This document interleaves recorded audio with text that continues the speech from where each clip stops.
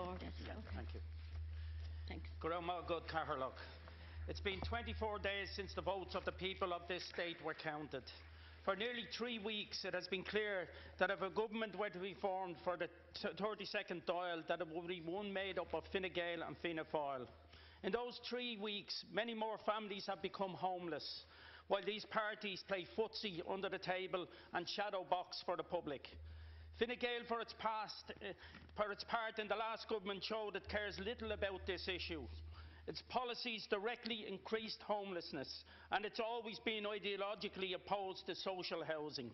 The last government failed to build even 1,300 council houses in its 5 years. It failed to tackle soaring rents. It cut rent supplement twice and the dole for young people. It failed utterly to protect tenants and homeowners from profiteering, which threaten their homes. A clear example is the case of Cruise Park Estate in Tyrellstown and Eden in Blackrock in Cork, where vulture funds out to pick the carcass of the Irish housing market have laid their greedy hands. I want to commend the Tyrellstown Tenants Action Group who are here with us in the gallery today. They are fighting for their families, their children and their community. These are real people, and there will be real consequences if they are put out on the street. Regardless of any commitments made by Twinlight or others, we know that up to 200 families in Tyrellstown could face eviction with no real protection.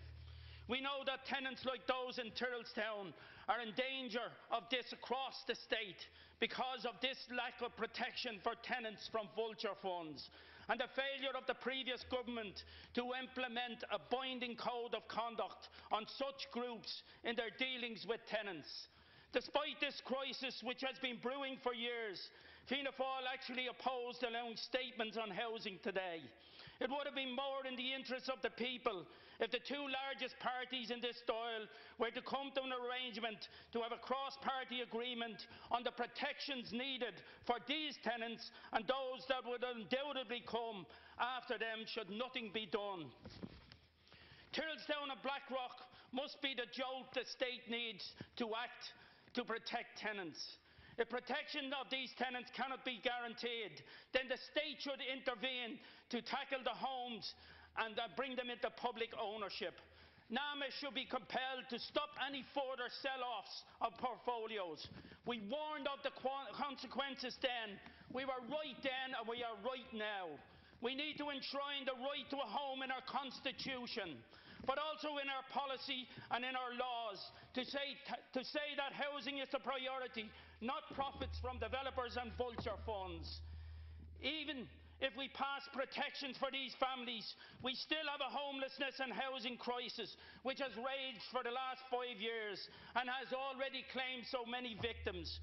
We need a government which will prioritise housing and end the scandal of 1,800 children in emergency accommodation.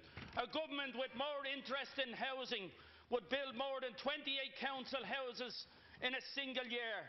It wouldn't have cost to cut the council construction budget by 80%, and it wouldn't have placed spin over real policy. That is what we have had. But what is the future for Irish housing and tenants? We should declare an emergency housing crisis now, and any incoming government should make it clear we need to act immediately.